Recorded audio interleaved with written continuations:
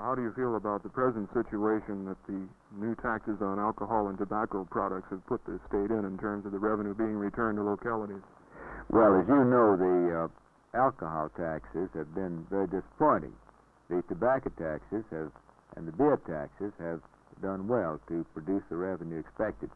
Now, one thing you must remember is that all of these taxes are simply two-year taxes, and we have got to either supplant them with others during the next session of the legislature or reenact them.